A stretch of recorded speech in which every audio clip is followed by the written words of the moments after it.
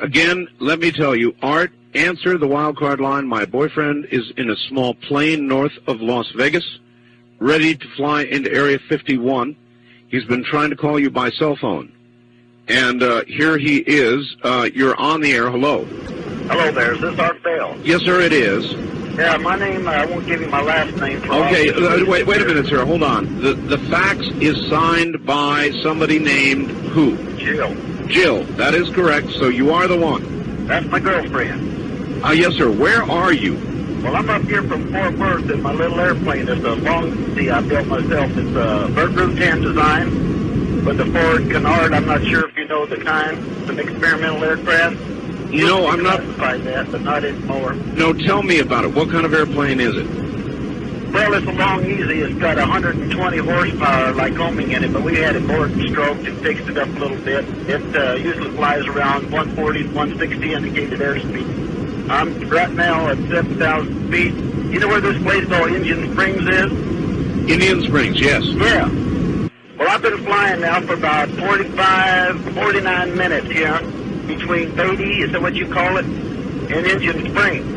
And I figure I'll just go on up here and try to get into this Area 51. I'm right south of this Nevada test site, or Nellis Air Force Base. Listen. And I'm right outside this restricted zone. Listen to me. When you fly into that zone, yeah, they are going to either force you down or shoot you down. Don't you know that? Well, you know, I've been in a lot of Air Force bases, and I've been in the Air Force for many years. I'm an ex-Air Force, but I'm just going to tell you that, you know, as American citizens, we have the right to know what's up there in this Area 51. And I've been listening to you boys talk about this. Hold on here, I'm making a turn. And, just a second here. And I'm going to go on up there and see what's going on. And I just wanted to let you know about that before I do that, don't you know? How long do you estimate it's going to be before you... I figure about 12, 14 minutes. I can crank this baby up a little bit here. Let's do that. Let's crank this thing on up. We've got some pretty good mountains here off to my west, don't you know? I'm turning up north right now, and I can see the Air Force base out there in the distance. It's got 3 runways. It looks like they're all lit up. And A-shaped. It's like north-south. Got a lot of desert up here, don't you, boys? A lot of desert, yes. A lot of desert. Now, you're liable to get yourself killed. I'm sorry, sir, you have to speak so loud. I cranked this engine all the way up here. I said you're liable to get yourself killed. Well, we'll get up there in a few minutes, yeah, and we're just going to see what's going to happen, because this is I've got Red Crosses painted on this baby, and I got hospital on it, see? And maybe they're going to think that I'm on some kind of a mercy flight and I'm just off course. And I've got the radios cut off, so you can have radio failure, don't you know? And so I'm going to hold this thing steady here about around 65, 6,800 feet. Why are you doing this? Why are you doing this? I'm going to get to the bottom of this. I'm American. My family has been American for years, and I want to get down in here and I want to find out what's happening. All right, then why are you doing it at night? Because that's the best way to get in here.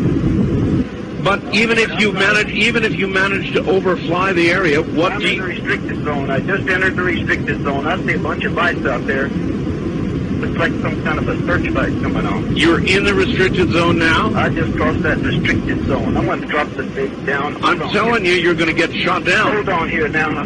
I got my pressure suit on. I don't really need one of this kind of aircraft. It's not like a jet, but it helps us when I make some tight turns here.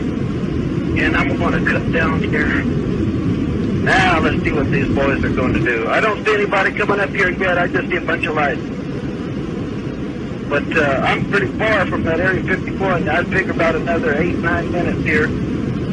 And it's hard to calculate it right now trying to talk to you. I'm trailing an antenna out here about 30 feet so I can keep this phone conversation. If we get cut off, then... But I'm going to go up here and see what's going on. They say there's a bunch of UFOs and there's all kind of things out here. And I want to get this baby right down here about 1,000 feet. And we're going to see if there's any UFOs or anything out here, what's going on. Listen, I think you're making a mistake.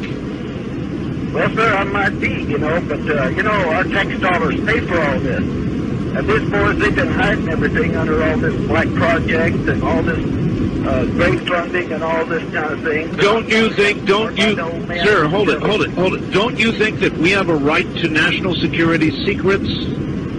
I think we have, not really, because you know they have these J-11 and J-15 satellites up there, and the Ruskies, they know what we're doing, and the Chinese, they've got satellites down here, they know what's going on. The only thing that don't know what's going on is the silent folk like me and you, and us common folk got a right to know, because we're funding all this. How long have you been planning this? I got this thing down here about 1,000 feet. I've been planning this thing now. I'm right on the deck, not quite on the deck, I'm at 1,000 feet. Boy, they got light bulbs popping up everywhere. I'm telling you, they got searchlights. There's about 4 of them out here. And I've been planning this now for, anywhere from a month to 6 weeks. It took me a while to paint up the plane because I had to use that Imron. The only thing but stick to this gel coat I got on this thing. This thing's built out of Kevlar or carbon fiber. I got it dressed 8G positive, 10G negative. It's overbuilt. I tell you what, I want to get down here and firm like a little frog that's been stepped on by big dogs when I get down here. In a few minutes here, I'll tell you that. Because I'm not going to... Hey, looks like there's a F-16 coming up here. I wouldn't be surprised. You're making a mistake. He's scrambling somebody down there. He's got some afterburners on because I can see him. He's about 5 miles out. That old boy is cranking. Yes, sir. And I see something opening up here on the ground. I'm pretty low now. I'm starting to pick up all kind of buildings down here. I see something here is level with the ground, and they're opening this thing up. There looks like something's coming up out of that. I can't tell you what it is. It must be on some kind of a. Hold on here. I gotta make this turn. All right. I think this old boy's gonna head up here for me. I wouldn't be surprised. Oh, he's going to be up here right directly because he's in the F-16, sure as hell. He's coming to hold on. I would advise you to turn your... I would advise you to turn on your radio. Come on, baby. Come on, baby. Come on, baby. We can do this now. Come on. Hold on, this old boy's coming up here. Now, he's got his lights. He's got his lights on and he's flashing me. Yeah, he's probably... I'm waving at him. No radio, no radio. No radio. He don't know that. Well, if I were you, I'd turn it on. Folks are listening to Art Bell, because everybody listens to Art Bell. Well, maybe if you're making... I gotta get the bears. You're making a bad calculation, because if they're not listening, you're going to be shot down. I don't know what he's going to do here.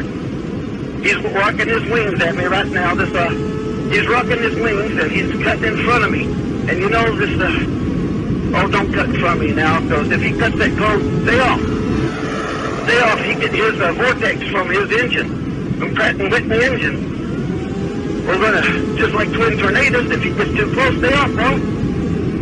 Hold on there. I'm getting down on the deck. I'm going in. I'm getting down there. He ain't going to get me. I'm that damn veteran. He ain't going to get me there. They didn't get me over there. They're not going to get me over here now. Looks like some kind of rail gun coming up out of that elevator, that flat area over there that the doors opened up. It's got some kind of a weird-looking barrel on it with a light. And, oh, hell, they're doing something. They're shooting at me now. Oh, God. No, baby, I'm going in. I think I'm going in.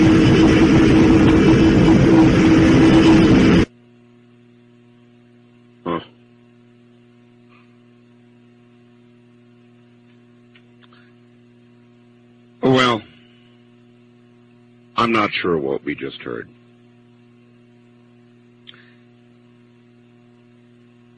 All I can tell you is I got a fax that read, Art, answer the wildcard line. My boyfriend is in a small plane north of Las Vegas and ready to fly into Area 51. He's been trying to call you by cell phone. I withheld the signature at the bottom of the fax so I could be sure that if I did get the person, I could verify it. Indeed, it was signed by Jill.